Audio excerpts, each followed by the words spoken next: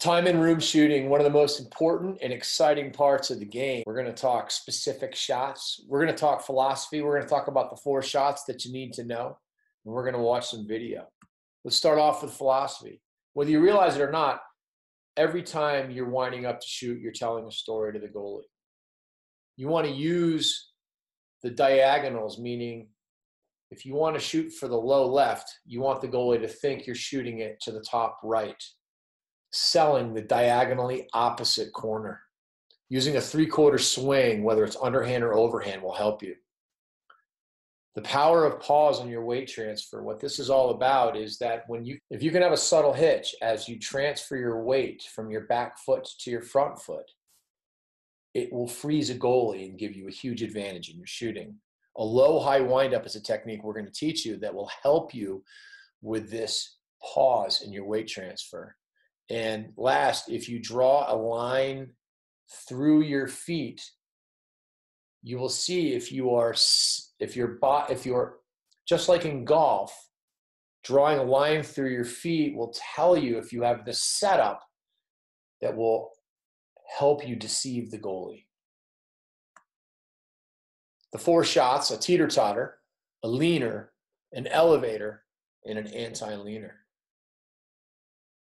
Starting off with the teeter-totter, this is a near side low pull shot. It's a high to low pull shots in the near side low. We're going to look at the low high windup. We're going to look at the line through the feet. We're going to notice that we're going to keep our chest up and our hands up and our elbow up to hold the goalie up. And the 3/4 swing is also going to hold the goalie on the far side as we yank that ball to the near side. We're going to stay up right through the shot. So let's take a look at the shooter. He's beginning his windup. Here's your low-high windup. Backwards crossover step, initiating the low-high windup. Crow hop, lifting the hands up. The posture is telling the goalie top left. Elbow up, hands up, eyes up, chest up, telling the goalie top left. Draw a line through his feet, and you're going to see that it's keeping his hips closed, and it's selling top left. He's going to pull this ball to low right. The 3/4 swing continues to sell top left. And then yank that ball to low right and handcuff the goalie. Now let's talk about the leaner. This is the counter to the teeter-totter. It's a far side high push shot. Your low high windup sets it up beautifully. We will look at the line through his feet. We will look at the 3/4 overhand swing. We will look at the body lean and where he's looking, where he's selling. Here's the windup. Low high windup. Backwards crossover step. Crow hop. Lifting his hands. Look at the line through his feet. Do you notice the line through his feet is selling to the right pipe now? As he's releasing this ball, he's beginning to lean to the right. He's looking to the low right. He is selling to the low right. His 3/4 swing is giving him angle to the top left, but his body is selling low right. He continues his lean, his look, and again, it handcuffs the goalie. The goalie twitches slightly, and the ball goes in. Now we're going to talk about the elevator. This is a low to high shot. It's a near side pull shot. Notice how in the crow hop, the shooter dips a little bit to sell low. Draw a line through his feet, and you'll notice his hips are closed. Notice the 3/4 swing, the body lean, and the head tilt. So here's the windup. Backwards crossover step. Crow hop. Weight transfer. Notice the dip, the way he's looking low. Notice the line through the feet. It's holding the goalie on the left side, on the far pipe. The 3/4 swing holds the goalie on the left side, on the far pipe. the head tilt, the body lean, and the swing holds the goalie until the ball is in the air, and then the goalie can't catch up to it. The anti-leaner is the counter to the elevator. It's a low-to-low, far side push shot. Notice the head tilt in the windup. Draw a line through the feet. Notice how he stands up and gets his chest up just before he shoots and releases the ball.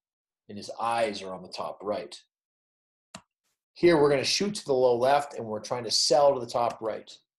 Backwards crossover step, crow hop, weight transfer, draw a line through the feet. Notice how it's going to the right pipe. Everything right now looks the same as the elevator shot. He starts to transfer his weight, subtle hesitation. Now, as he's swinging, he's coming up.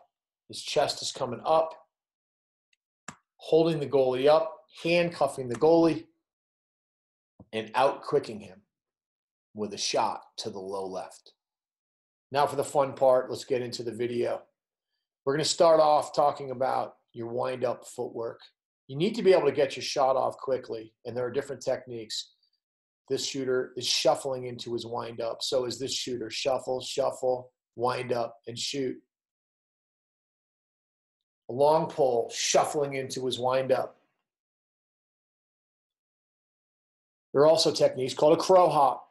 Notice him hopping on his right foot. Both the shuffle and the crow hop gives you a nice hesitation and hitch in your shot. Here's another example. Zach Currier crow hopping on his left foot as he yanks that ball with a teeter-totter. You need to be able to catch the ball and get your shot off quickly and move to a spot. Practicing your footwork of getting to a spot, setting your feet, and being able to deceive the goalie is huge. It's not just about the swing, it's about the feet and getting there and being efficient. Sometimes you'll carry the ball and set your feet to shoot it. Other times, you might dodge and set your feet. But anytime you can set your feet, you're in better position than shooting on the run because you can get that hitch in your shot. In box lacrosse, they backpedal a lot. It's called a drag. They shoot right out of their drag. It's a really important skill to be able to feed and fake and shoot. Here you're going to see a player pump, drag, and rip a shot. Let's watch some video of teeter-totters. Here you're going to see Will Manny winding up and yanking that ball to the near side low. His sidearm stroke absolutely holds the goalie on the far pipe and handcuffs him as he yanks it into the near side low. Watch it. Watch his footwork as he steps in with a couple shuffle steps and rips his teeter-totter. Here Ethan Walker does really an underhand version. I put this in because what we're talking about is the near side low corner. Draw a line through his feet. It's holding the goalie on the far pipe. And this low shot, even though it's telling him low and he's shooting low, he's faking far pipe with his body and his swing. And it allows him to yank that ball into the near side low. Kevin Rice handcuffs the goalie. Again, it's very much of a sidearm shot, but it's a little bit high to low. But this sidearm shot also is a screenshot around his man, but look at how it handcuffs the goalie to the near side low. Here's some video examples from the pictures that I was showing you before. Draw a line through the feet, elbow comes up, hold the goalie up, yank it near side low. I personally like the overhand, three-quarter overhand version of this shot because I think it is the easiest shot to hit. The sweeping sidearm might be harder for the goalie to read, but it's harder to be accurate with it. The three-quarters overhand allows you to be ridiculously accurate in nailing that offside hip, offside ankle, near side low shot. In boxing Canada, they shoot this shot all the time for the reasons I just went over it. Box lacrosse players in Canada shoot this shot all the time. It allows them to work the diagonals, but it also gives them the accuracy that you need in box lacrosse. Now let's look at some video on leaners. Here's the video from the shots that we were looking at before. Notice, draw a line through the feet, body lean, looking low right, selling low right, 3/4 stroke.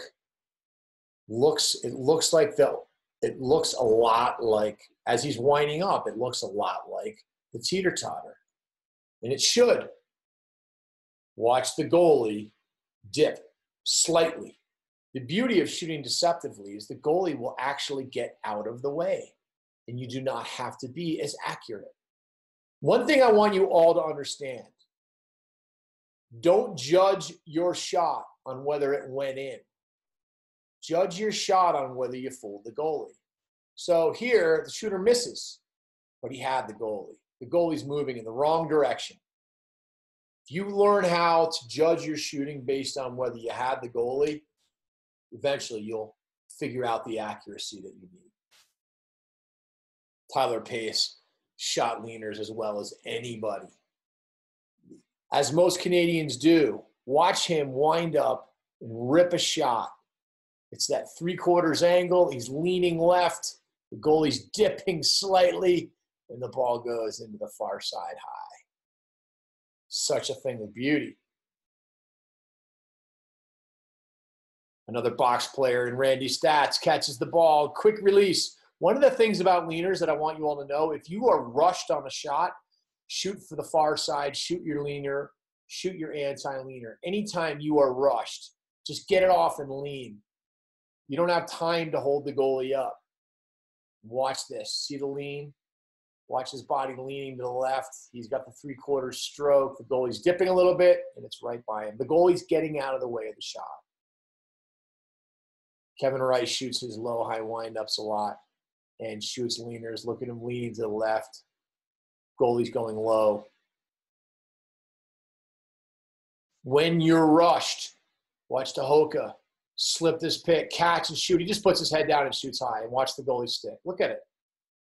His stick is upside down because he's leaning and looking low. Anytime you're rushed, shoot your leaner. When you shoot mid-range and in-tight leaners, it's more of a chin to the chest, look down. John Grant Jr. popularized this shot. Chin to the chest. But on the outside shots, it's a body lean and a look. It's not a chin to the chest. It's too hard to be accurate with the chin to the chest from the outside. But from the inside, it gets the goalie's stick right out of your way. The elevator is your low to high pull shot. Really hard shot for goalies to deal with. The 3/4 angle swing. Draw a line through the feet, and it'll show far pipe. The goalies have a hard time picking it up, and they almost always dip. Watch this. Tough angle. Here's another example. It's like the same shot later in the game. You really got to sell and look. Look at the head tilt. Look at his body. Look at him dip right as he's winding up, and he brings that goalie's stick right down and be able to yank it up. What an elevator is all about.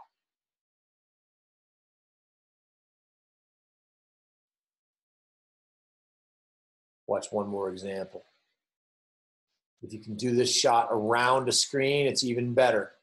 Screen shots are deadly. It's so hard for goalies to pick up. All of your deceptive shooting works when you shoot around screens as well. Now let's look at some video on the anti-leaner. This is your low-to-low push shot. Another shot that you shoot if you're rushed. Watch Rob Pennell execute the perfect anti-leaner.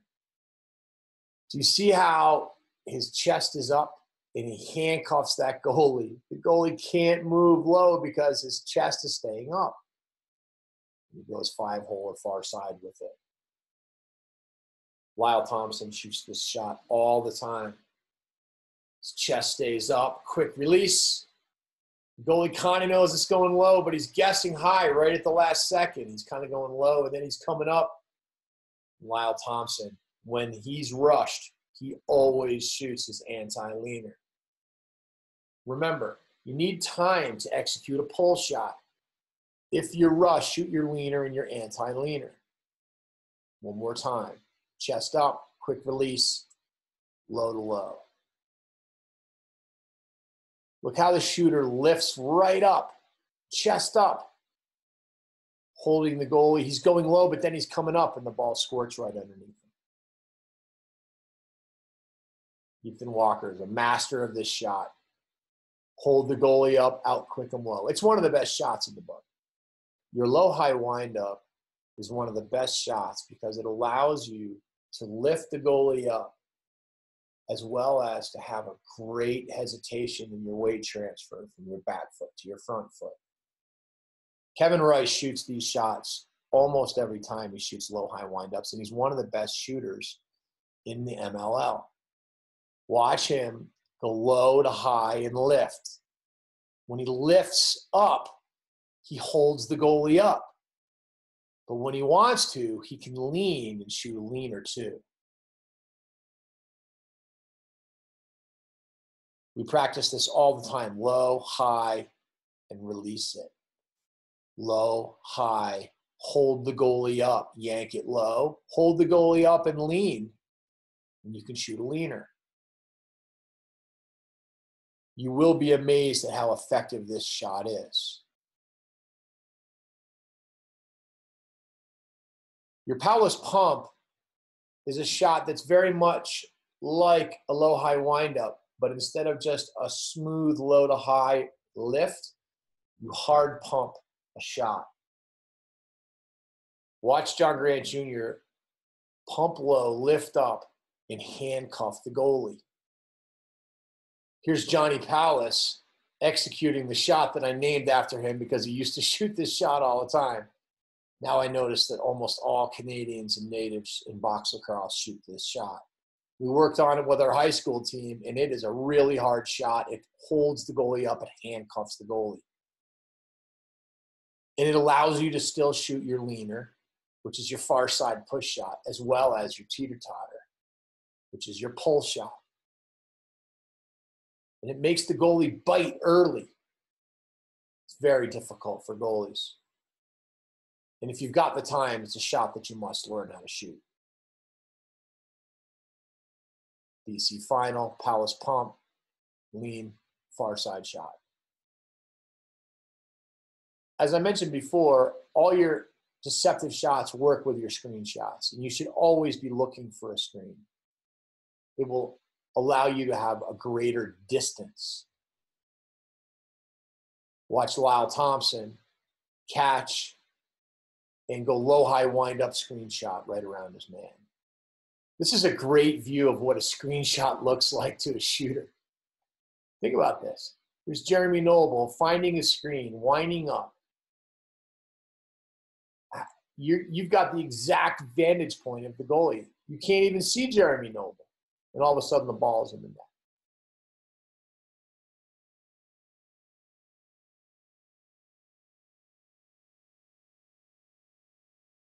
Shooting a screenshot is something you should do every time that you can.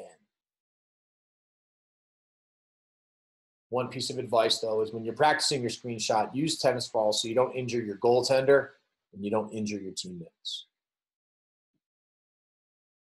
The twister is a shot that almost all Canadians shoot. It's a very deceptive shot. Let's take a look at some video on this shot. So it's going to look like Curtis Dixon is shooting the ball to the left side of the net, to the near side pipe.